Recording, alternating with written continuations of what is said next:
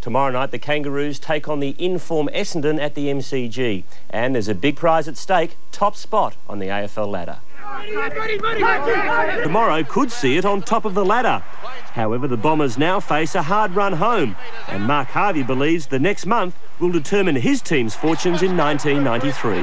We've got to play, Carlton's, the Collingwoods, the West Coast, and the North Melbourne. So, the next month or so will sort us out. And, if we're going to be a chance for the finals, we've got to beat these teams over the next couple of weeks.